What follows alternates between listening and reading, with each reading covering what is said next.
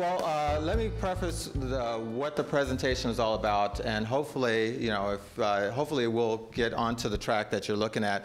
But one of the things that Case Western Reserve is primarily looking at is making better use of the information that it has and using data to drive its decision-making policies and practices. And hopefully that will get us to our strategic goals and objectives.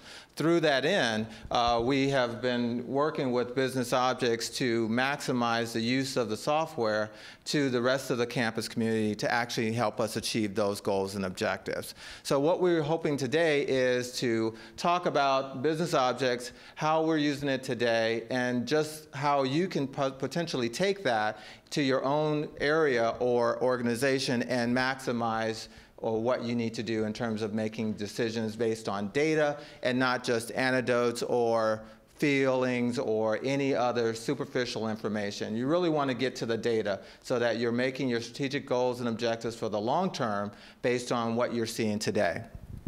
So with that said, we would like to just go ahead and start with some of the presentation in terms of demonstrating what we have in order to allow you to pull data back. Now, what we're here going to do is look at 2 reports. We're still at 2, right? 3 reports. We'll look at 3 reports.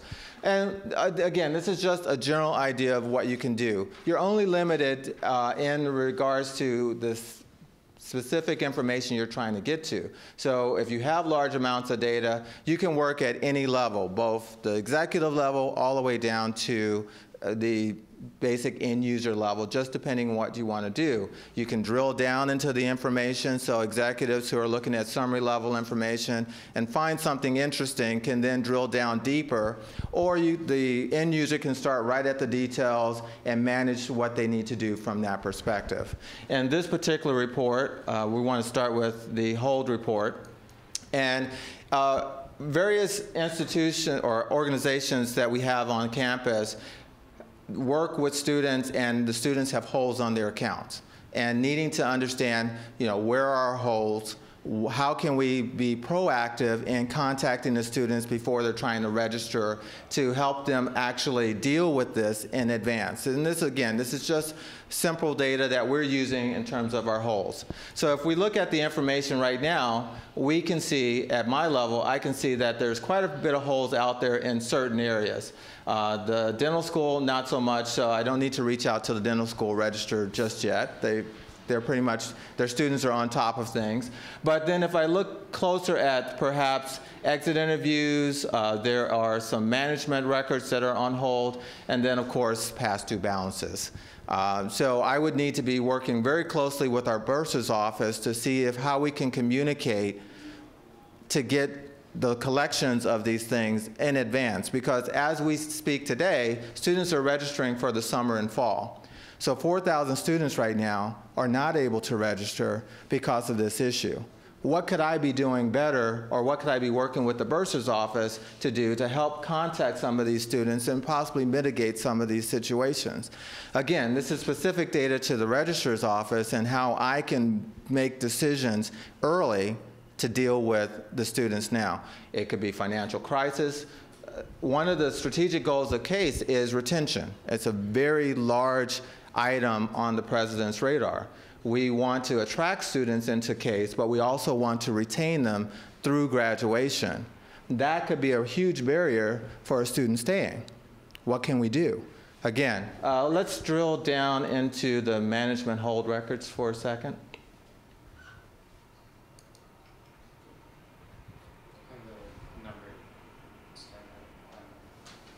Now, this is mocked up data, so this is not real information. Let me preface that right now. But it's just for an example for our demonstration purposes.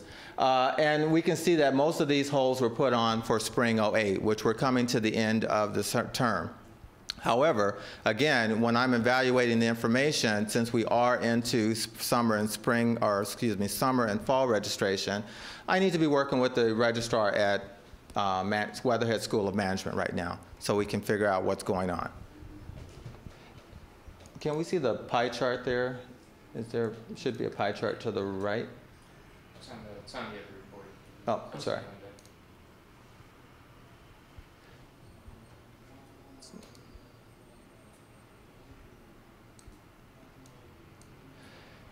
Now, this is just a dispersion of the individuals, and it's not a very clear representation of what you can. But again, when I mentioned earlier about being able to drill down into the deeper information, just based on your need, whatever you need to do, you can drill down deeper and deeper. And if this was real data, I could actually drill down to the student record information and start doing some comparison. Again, it's based on the body of data that you have pulled together. If I was looking at this report, perhaps I would have requested that my starting data set would include the hold, but it also includes demographic information. It could also include perhaps primary advisor, so that I can maybe see if there's a particular area or college that I need to really focus on in order to make the appropriate decision. Again, you're only limited to what you believe your data can get you. So you have to start thinking outside the box. Every day you work with same data, but then what kind of decisions can I make with that data? Where can I go with that data? What are the long-term goals? How can I get information to the higher levels in the organization that will support that? All of that's possible by, again, just setting up the appropriate reports and then pulling it down. The more you have together to pull together, the more you are able to go down deeper into the information. Question? So if I'm looking at this, can I, as an end user, go in and drill for the things that you're describing? You know, look to see what are the advisors and how many students for each advisor? Great. Very good question. The question was, as an end user, would he be able to go in and drill down into the information? Of course, there's business practices around who would have access to what information, and you would set up the appropriate securities to make sure that inappropriate people would not be looking at inappropriate data. But assuming you had all the rights that you were to be able to do the information, then yes, you can just go down into the deeper levels. Are there any other questions before we take a look at another report? Okay, great. Why don't we take a look at the second report, and you guys just tell me which one is the better report to look at, and we'll just go from there. Click on the link for exit interviews on the right. So exit interviews, again, another factor for our office. Students are not allowed to receive their transcripts if they have a hold on their account. These students, most of these students could have graduated and are trying to seek a job, trying to gain access to board examinations, everything that would require them needing their transcript. But as long as that hold is on their account, they're not going to be able to do it. So it would be beneficial for us to reach out to the students and contact them in advance so that they don't find out when they need a transcript 2 weeks from now, and we're saying, I'm sorry, you have to deal with this issue first. They're looking at deadlines, and they're not looking to come back on campus to sign a piece of paper saying that they've received an exit interview for their student loans. Again, this is how we're looking at being able to manage students' experience here at CASE. Not just the experience of getting the CASE, not just the experience of staying at CASE, but the experience of what happens after CASE. Alumni, donations. All of those are critical things to keep the university going. So if they're having a good experience here at the CASE University before, during, and after, they're likely to speak very well of CASE, be willing to donate back to help CASE continue its mission, and send their children here, which would be also a good thing. So again, keeping the long-term vision, and I'm at the registrar's level. I'm sure the president and vice provost have other things that can help, but this is what we can do to help them manage their strategic goals and objectives as well.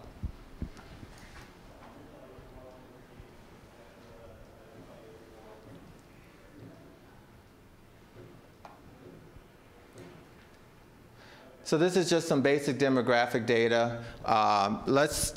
If I was just to take that a little bit farther, I could actually see, is there particular counties or communities where we're seeing issues across our student population? then I could help admissions or our retention office to work with those areas. Maybe there's a bigger problem than just the students being here.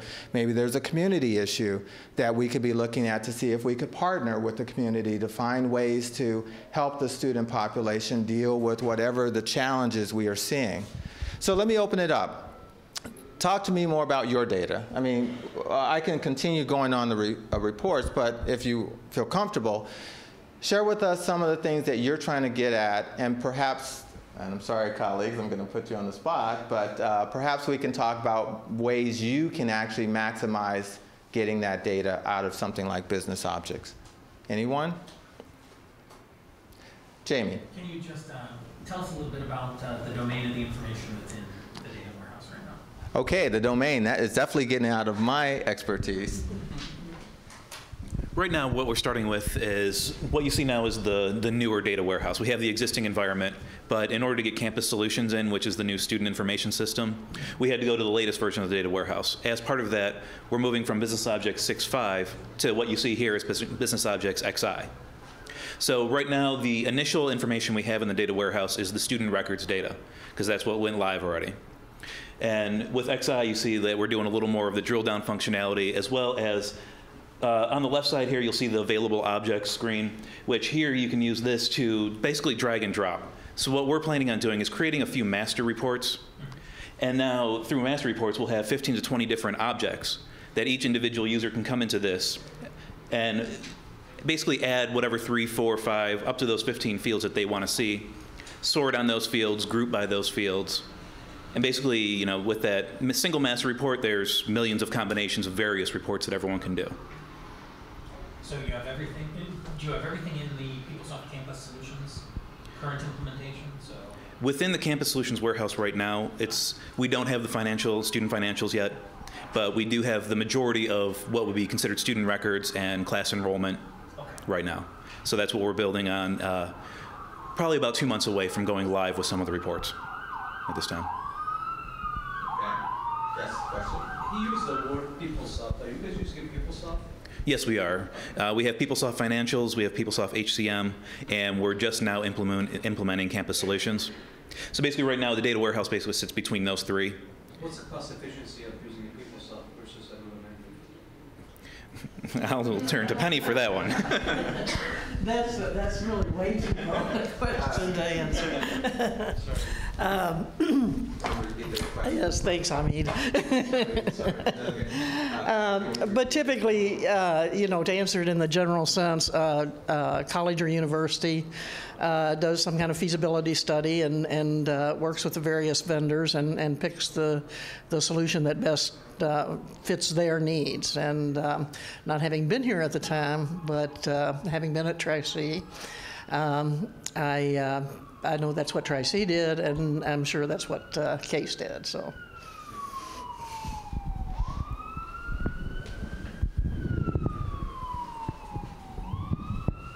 No more questions? Okay, good. Let me talk a little bit about the PeopleSoft situation and business objects in relation to that. I mean, PeopleSoft is a integrated resource planning software, one-shot solution, meaning all the information is integrated somehow, some way. So the admissions information is integrated into the registration and records information, which is integrated into the PeopleSoft financials information, which is integrated to the human resources capital. So now you're having all your information available in one spot for the most part. Just imagine the opportunity you have to really pull out slices and different angles of your data to actually look at your organization as a whole, because it now sits in one main system, and just pull it out to this business object system, which is a data warehouse. And now you can start slicing and dicing and looking at data from all kinds of perspectives and go as deep as you need to or stay as high as you need to based on your needs and requirements. That same concept applies to what you may be looking to do. If you can manage to find a way to put all of your information into a single area, then it's just a matter of your imagination. It really is. How do you need to look at the information? that is pretty much our presentation in a nutshell. But questions, Jamie? Yes, I'm sorry. When you have, you're pulling specific data out of MuleSoft, can you export from this into Excel? Yes. Access? Yes. Business Objects does give that ability too. You can save it as a PDF, you can save it as an Excel file. And can you go the opposite way if you have information in Excel or Access, can you export it too? That you cannot do. That's where Kyle's job basically is. ETL is extract, transform, and load. That's basically the data movement. And there's an ETL is basically an enterprise level tool as well that moves data between systems. So there's quite a bit that goes into bringing data into the data warehouse. But one of the nice things and one of the things that we're looking to do in the nursing school is we have databases ourselves. We have SQL databases, we have Access databases. Eventually, as Business Objects gets rolled out, we would like to take our databases and use Business Objects as a reporting tool for our data. So that will give us not only access to the data warehouse data, but also our faculty data, our student data that pertains just to nursing or to other databases that our school is interested in, and you can do it that way. Yeah, we're still very much at the beginning phase, but there's basically two things that you're seeing here. You're seeing the data warehouse itself, which is just the conglomeration of all the data from various systems. We're starting with PeopleSoft systems, but eventually we will add other systems if they're appropriate to bring into the data warehouse. And then Business Objects is the other piece of that, which is an enterprise reporting tool. So right now we're only pointing at the data warehouse to bring data out of the data warehouse, but Business Objects has the ability to point to basically any system. And you can build reports. Again, it's a lot of development involved in doing that, but it is possible to point Business Objects at anything. That way you have a centralized reporting environment. So you could eventually point to the library catalog? Yes. We can point to basically any Access database, SQL database, DB2, Oracle, any database that's out there, any data that's out there. Yes, Jamie.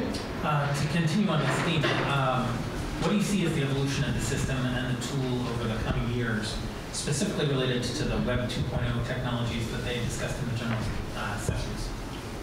I can give you the timeline as far as relating to the Web 2.0. I'm not sure if I can answer that yet. But basically, Campus Solutions, like I said, we're going live probably around June with the Campus Solutions warehouse. Each source system takes probably about a year's worth of development to bring into the data warehouse. So in 2009, we're looking at financials. In 2010, we're looking at HCM. At that point, then, we'll have the ability to start looking at other systems and building on top. Do you see a place for kind of a collaborative vision in this technology, the system? Where, if so, what's the place of that?